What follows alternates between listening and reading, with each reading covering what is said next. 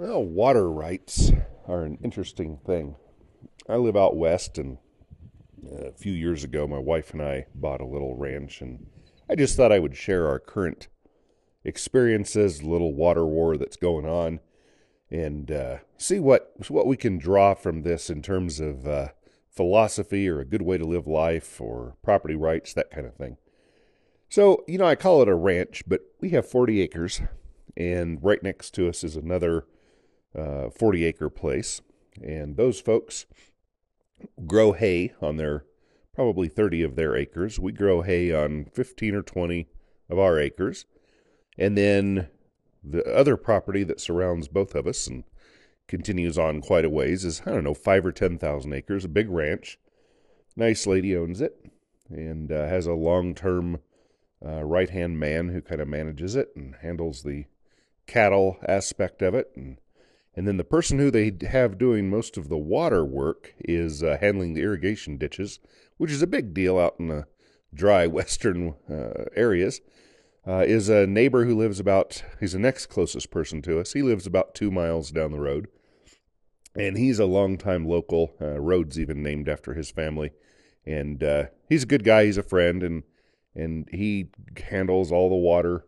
He takes his mini excavator up and digs out the ditches, and when they start to wash out, he builds the dams up, or the banks, and kind of decides where to send the water. And he's had this agreement with our next door neighbors for many years that he'll just let him handle all the diverting the water here and there, and if they feel like they need more water, then just let him know, and he'll divert more their direction.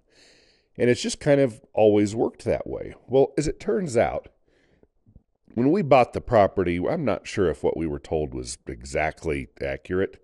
I don't know that our rights are as strong as the seller told us, but this neighbor who handles the water, he's just always told us, just play nice and things should work out. He says, at any moment, the big ranch could just shut our water off. They have such superior water rights from way back.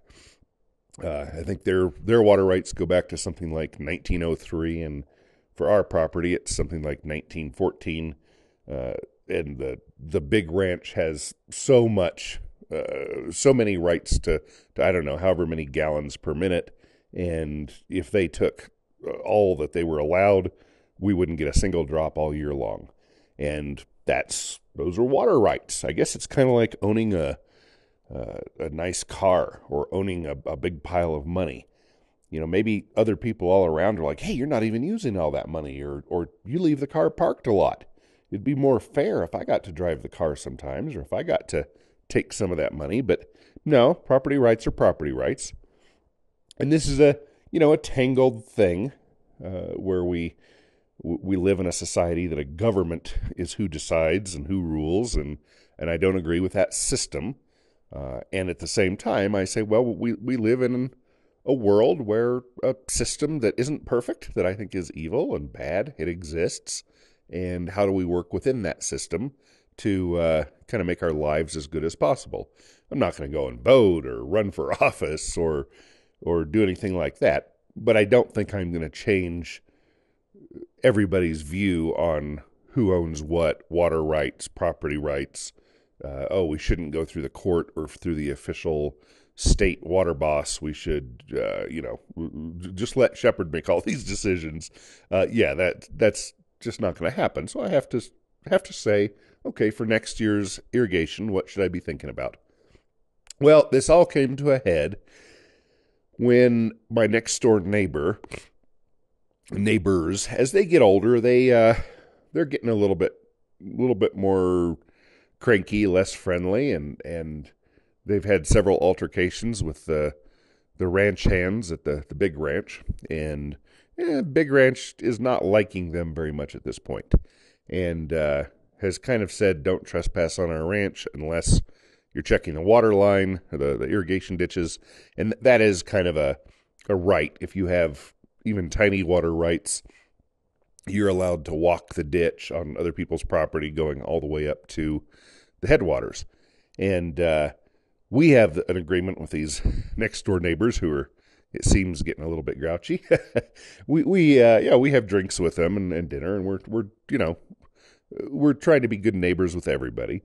And we just have an agreement. They always just shoot a text message to us and say, hey, we're going to be up checking the water today. And then I just know to expect them. And if I see somebody walking, I just know, hey, nothing to worry about. It's them. Well, it turns out they have been stirring up a little bit of trouble with the big ranch. And the ranch hands were riding along on their horses, and they saw the neighbor checking the water line, and they went up to him and, hey, what you up to? And he basically gotten there. They had an altercation. Who knows which side is correct about it?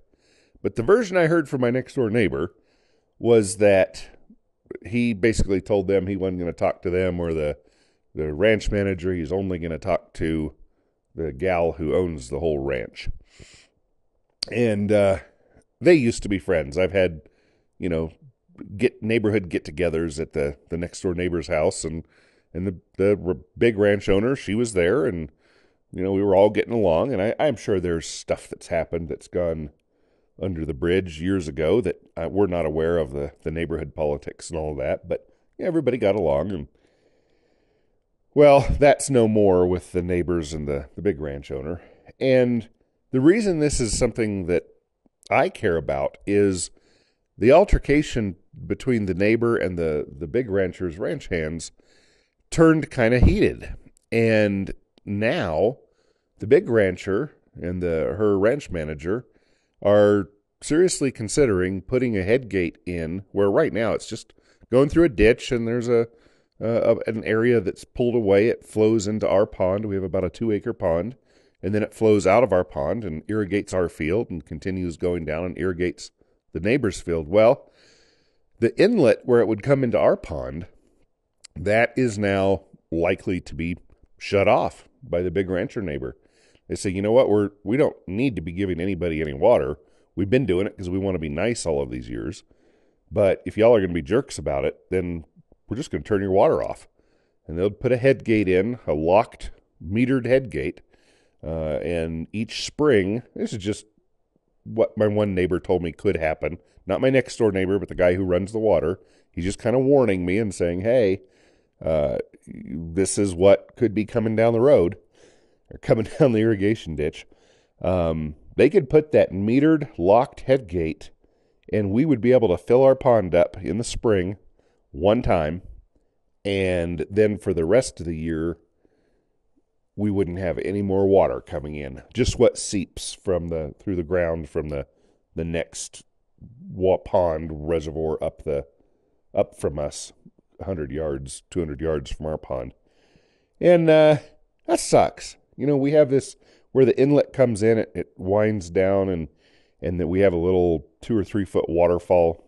And anytime you're sitting in our house and a window's open, which is most of the time, you can just sit there and listen to the waterfall coming in, and it's just wonderful. My wife and I sit on the back porch all the time looking at the view of the neighbor's ranch and listening to that water, and it's our happy place. This is where we've decided we want to spend the rest of our lives. This is just home, and a huge part of it is the amazing pond with the water coming into it and the sound of that waterfall.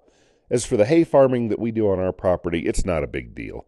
I think the gross last year that it brought in was something like $3,000, and the neighbors who do the actual haying, it's the same guy as the water guy who does all the irrigation stuff. And we just they do it as friends, and it's not really worth it to them to drive 2.5 miles up the road with all of their equipment to do the haying. But they do the next door neighbor's hayfield, and they do ours. And we give them the lion's share. I think we we lose money every year, but it's because, we have to pay $600 for seed. And it turns out that, I think we gave them back everything except $300 last year. So, and then we spent more than that in seed. So it turns out that it's a losing proposition. We don't really care. We just like that the ranch is getting good use. The hay that's grown here is, after harvest, it is sent to the elk feed grounds that the government runs. And in the long, cold winters around here, there are a series of dozens or hundreds of elk feed grounds every 20 miles or so, 10 miles. And it's where the elk can come down out of the mountains and winter there. And the snow is still many feet deep, but there are feeders who go out, and sometimes the horse-drawn sleigh, I think that's usually how they're still doing it, and they'll feed hay to the elk each day in the winter, and that's how the elk survive the winter. So that's where our hay ends up going. Our neighbor handles all of that. They have the contracts. They sell it to the elk feed grounds, to the game and fish department. So yeah, it's not a huge deal to us to lose our irrigation, but I don't know. It's kind of nice to do our little thing and have our land be productive, and it can only be productive if it has water. And that's kind of where we sit. So now the threat is that the head gate would come in. We'd only get that water in the spring and nothing else for the rest of the year. And that sucks. And it's not because of anything we did wrong. We get along fine with the ranch lady. And she doesn't live on this ranch. She has other big ranches, and she lives on them for most of the year. And but yeah, we don't have a problem with her. I've never even met her ranch manager. We just mind our own business, sit on our little postage stamp of 40 acres next to the big dog, and we just try to be good neighbors and not stir anything.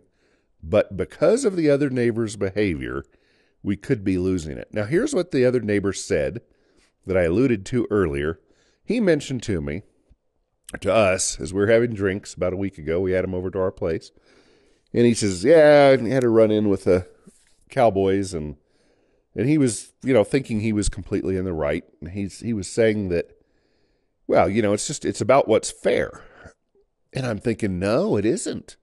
It's about property rights. Property is more important. And the way that folks worked it out years ago, I'm sure it wasn't perfectly fair. I'm sure that the people who had the big ranches had a little bit more powerful of a voice to the politicians who made the laws, but it is what it is.